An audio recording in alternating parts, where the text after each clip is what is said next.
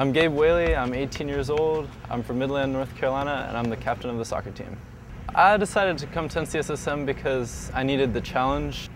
Back in my old school, I was a lot less prone to come out and meet people, talk to people. From the first day that I got here, I was a new junior. I had no idea where to go or what to do. And I was in my room and I looked out the window onto the field and there was a bunch of guys just playing soccer and I was like, wow. So I went down and I started playing. I learned some guys' names, found out they had tryouts in a week. Winning the state soccer championship was a big deal.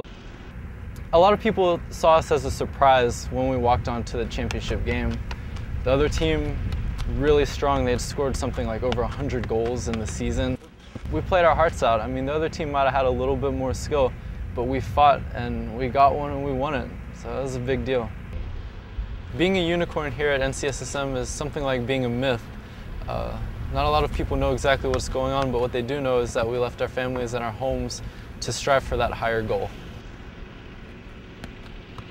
On Hall, we have these things called man sessions, and what they are is a completely unplanned event where the guys on Hall get together in a room and we discuss what's going on in each other's lives. If we got something to laugh about, we laugh about it together. If we got something to yell about, well, you'll hear us downstairs.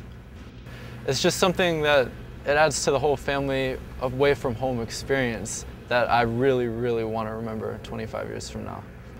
The NCSSM experience is just friends, it's athletics, it's academics, it's the teachers, the student activities, all of it tied together. It truly makes an experience that you can't find anywhere else.